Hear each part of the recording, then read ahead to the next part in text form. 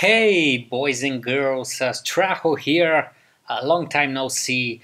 I have been quite busy lately, but I am finally ready to make it up to you with my duo Pentium processor, part selection and system build video. In short, I wanted a custom case. That meant custom power button, custom cooling and custom temperature control. There is custom kung fu all the way. I'm gonna start with the case. I had to dismantle it by drilling the rivets, cleaned it in my dishwasher. I wash more automotive and computer parts in my dishwasher than actual dishes. I then used sandpaper to remove any rust and in order for the primer to stick better. Before the primer dried well, I laid 2 layers of this custom Viper green paint. It costed me like 15 US dollars for both the primer and the paint. By the way, guys, I have no idea what did they put in the paint, but breathing it, oh boy, it was a funny experience. After I finished my glorious Michelangelo moment, I've put back the case all together with stainless steel hexagonal bolts, cause they are really cool. What else can you see? My original plan was to build this machine in a fighter style exoskeleton exposed case. That meant that I needed a custom power button. The button is water resistant actually, for no particular reason in my case other than being extremely cool. Guys, since this is a workstation, I wanted to use only professional peripetal cards. You can see here some graphics adapters. I'm gonna explain everything later. SCSI controller, video input controller, a couple of sound cards, MPEG-2 decoder, more graphics cards, and some Ethernet controllers. Another big sound card here, the Creative AWE32. And that's about it.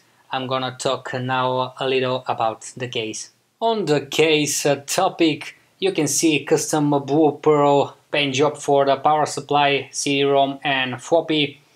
This is a voltmeter. I'm gonna use it to measure my main system voltages.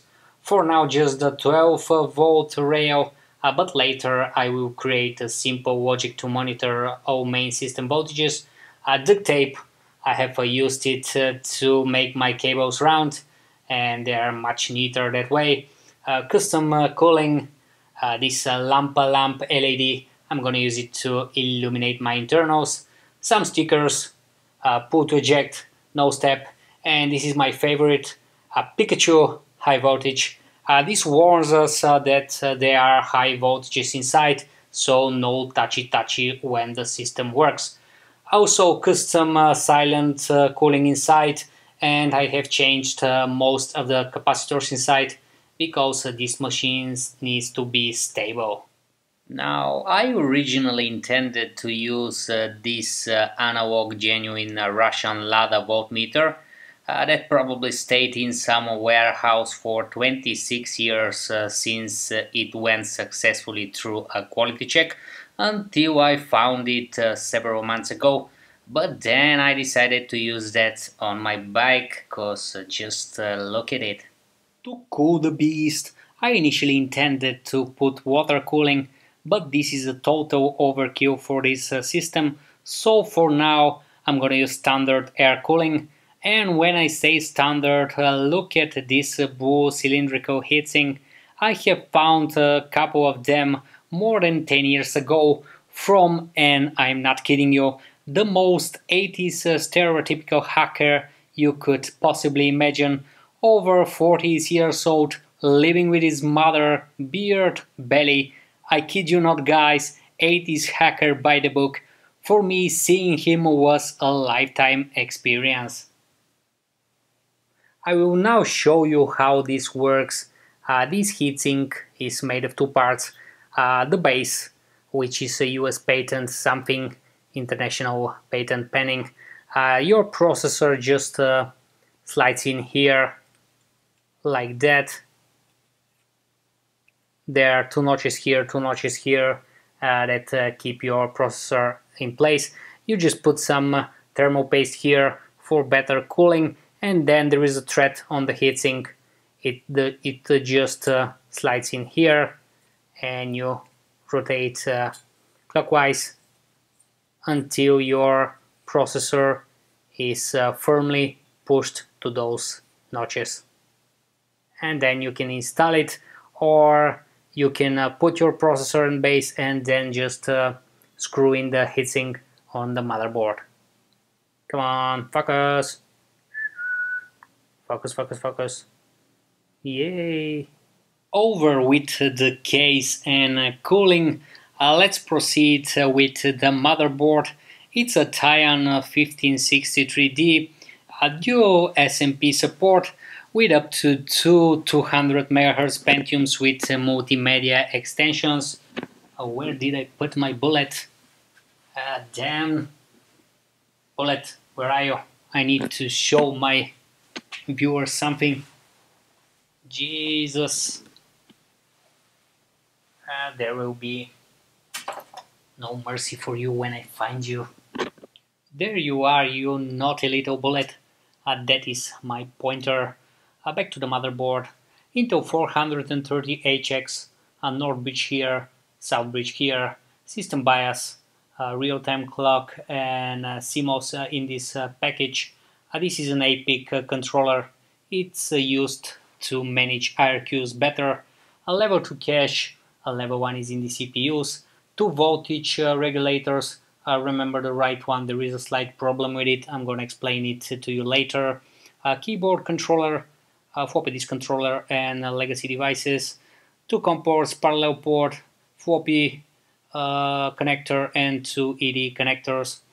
8 populated slots of system memory. I'm going to use 128 megabytes of EDO memory, up to half a gig supported with error correction and parity. For the mid-90s, it's a huge amount of memory. What else? Tyan still supports this board. You can find the board's manual on their website, and it's some 20 years after this board was manufactured. For that, Tyan, just a round of applause. I'm gonna use 2 Pentiums with multimedia extensions working at 200 MHz. The 200 MHz P55C MMX model was priced around $450 in '97, so for 2 of them, $900 just for the CPUs, 3 times clock multiplier and 66 MHz frontside bus. It makes approximately 200 MHz. There is a slight problem with the board, as I told you. I'm gonna show you more about it at the end of the video when I fire the beast. Since this is a workstation, I wanted to use only professional graphics cards here. Per-media 1 on the right, 4 megs of memory, upgradable to 8 via this proprietary connector, a graphical processor, no need of a heatsink because this is not that powerful. Video bias here, and this voltage regulator here is pretty similar to the one found on my motherboard. Digital to analog converter here, so you can output your analog signal via this RGB connector to your analog monitor. I honestly think that the Matrox Millenium 2 is the better card. That's the one on the left, and I'm gonna leave this aside and focus on the Matrox. But on some later stage I will also test the Per-media 1 on this machine to see if I am wrong or right on which is the faster card. Speaking of the Matrox Millenium 2, it can come in different versions, and depending on what version you have, you can configure it with 2, 4, 6, 8, 12 or even 16 megs of WRAM, working at 66 MHz. The core is working at 62 MHz, again, no need of a heatsink, because this is not that powerful either. A voltage regulator, a RAM DAC, again, digital to analog conversion, couple of more connectors so you can hook up cool Matrox stuff, and you can see that connector here next to our standard RGB connector. It looks like an Apple display connector, but I'm not sure it is. I'm gonna check, or if you know, leave a comment. Anyway, this is the card I'm going to use, and we'll see how it behaves in professional applications and in some casual gaming. Speaking of casual gaming, this thing supports 3D on paper and DirectX 5, but it's missing key features such as alpha blending and bilinear filtering, so that means no other way to say it, very ugly games. I will show you in tests. I could have used the Voodoo Rush. I kinda like the Rush, although it was mostly terrible, but for me there is no point on an old 2 CPU machine. I will focus not on gaming on it. Price when this thing was new, around $400 US for the 8 MB version. And again, Matrox, just like in Tyan's case, still provide drivers and manuals on their site, so 10 points for Matrox as well. I would also like to add a quad output not quad, quad is in cloud computing, quad output monitor card, because can you imagine something cooler than a row of CRTs showing different stuff around? I initially intended to use this epic quad Matrox G200, 4 G200 cores under those heatsinks, and they work together via this PCI bridge made by Intel, and this is memory for each of those cores, 8 megs in total. There is some memory at the back as well, but in the end this card is newer than my PC's era, and instead of it I decided to use this Cirrus Logic quad output graphics adapter. Again, 4 cores, and they communicate with the PCI bus via this PCI bridge. Again, voltage regulator, video bias, ultra proprietary connector, and some memory at the back.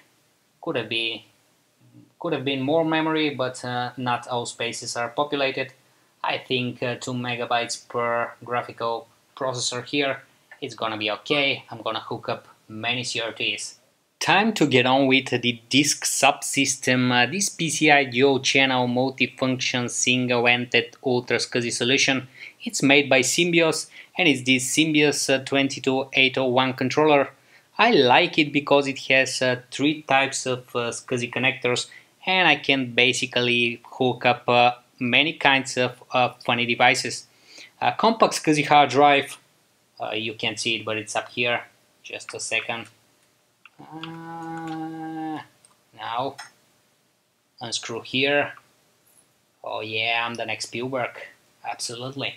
Okay, back to the hard drive. Compact SCSI 4.3 gigs, working at blazing 7200 RPM. SCSI, of course, nothing faster back at the day. Then plus, I really like the way this thing spins on during post. Huge amount of storage and speed, and it probably costed a fortune back then. Floppy and DVD too much the fighter style look of the case, so they are stripped from their protective front panels and painted in blue pearl paint as well. Dust will go inside and will cause trouble, so frequent cleaning will be necessary. This is a small price to pay for all that glorious look, and I could create a cleaning system with compressed air on some later stage. Aha, networking. Yes guys, this being a workstation, it could have been used in a nuclear power plant, for example, in some SCADA system to monitor and control critical parts of the power plant, and for that you need networking. I have chosen these 3 adapters. They are all 100 megabits, full duplex solutions. I could have used an ISA adapter, but it would have been 10 megabits, or a token ring, but I don't really like token ring networking. So this here, classical Intel, this here, classical AMD. This also has an inbuilt ruler, so you can measure your bullet. Yep, almost 3 inches long. And the card, the adapter, I am going to use this one because it has a Fibre Channel Medium, and I like that. Boot ROM missing, but the boot ROM is also missing here. It's only available on the AMD board, but I'm not gonna boot anything through PXE, so this is my weapon of choice. Come on, focus. And by now I know what you're thinking. Oh my god, can he count? He has only 4 PCI slots and they are all occupied. And you would be completely right. That said, there is a scenario in which you could have more than one of those workstations and they could be configured in to fulfill different roles. In one of those roles you could use this Matrox Meteor 2 video input controller for several reasons. One, I just like it. Two, it is called Meteor and you cannot get cooler than that. Three, you could, I don't know, possibly monitor some security cameras and then display their footage on those 4 CRTs you have hooked up via your quad output graphics adapter. And the last reason, last but not least of course, you could hook up this CD-ROM, and I'll give you a hint, this is not a CD-ROM, this is an 8-bit camouflaged gaming console, so you could play some 8-bit goodness on your workstation hidden from your bosses, because, as I told you, this does not look like a gaming console. What else? 2 megs of memory, upgradable to 4 via this proprietary connector. We have had 3 different proprietary connectors tonight, none of which is like the other. Voltage regulator, this here is an SCSI processor co-developed with Matrox in '96. This here standard 4P power connector delivering 12 and 5 volts to the board, and via this jumper here it's rerouted to your cameras via this, again, proprietary connector. And this port here is to attach your gaming console, I meant security cameras. With all those PCI slots occupied and even cards waiting in line, it would be unwise not to utilize these slots on the motherboard, and in one of them I'm gonna install a sound card because I want to play some MP3s. It was the dawn of the MP3s, 1 hour to download a song via a modem, and that in case you were lucky. Also, internet was very expensive. Where I lived it costed like $1 per hour. Then, that said, I wanted to use this Aztec sound card because it's triangular, but in the end I have decided to use this Creative AWE64, except for the AWE64 Gold. This is the best sound card available for the masses in '97. I wanted to use the Gold, but as the name implies, nowadays it costs its weight in gold. What else? It is much smaller than the AWA32. Also, the memory layout is different. The 32 uses 30-pin SIMs. This one uses a proprietary, again, Creative connector because Creative wanted to control the memory upgrades. That said, they are adapters that allow you to use 30-pin memory modules on your AWE64s. Better polyphony, although software enhanced and not via the Creative's audio processor. Better signal-to-noise ratio and better overall sound quality. Improved integration, less chips do more stuff, and in overall it's not that different from the AWA32. Look at the AWA64 as a best of version. The Gold is even better, more memory, better digital to analog conversion, golden RCA connectors here, and Sony Philips digital interface. Let's hope I will lay my hands on the Gold someday. I am getting one step closer to building this machine. Remember how I told you about a problem with the board in the beginning? One of our 2 voltage regulators, the right one, has died at some point in the past, and it was replaced with a similar but not the right one. So voltage regulation no longer works the way Tyan intended. It took me some tries and a multimeter to figure out the right jumper configuration, and even then, when I have finally supplied our processors with the right voltage, the changed voltage regulator dissipates way too much heat, as I am about to show you when I power on the machine. As a matter of fact, it works just fine like that. but I want to do all things the right way, so I have ordered two new voltage regulators from England. They are exactly the genuine type Tyan used 20 years ago, and I will change them in some repair video when I have more things to solder. That said, I am going now to finish my build and show you the machine in detail. I will also power it on, and after that I will end this video. Software video will be coming, of course, NT4 and OS2 warp, a dual boot, ancient databases, some games. It will be epic. Finally ready to start the beast and see if it works. I will also show you the problem with the voltage regulator. Before that, on the right you can see the two new voltage regulators, which I will solder at some later point. And next to it is my custom development cooling board. It's a simple logic. It will measure the ambient temperature in the case, and it is also configurable by hand. It will take care of the cooling. With that said, let's do this. There we go, fingers crossed. You can see 12.7 volts on the digital voltmeter, and the monitor has lit. That's always a great sign. I will now deploy my digital infrared thermometer and see the measurements.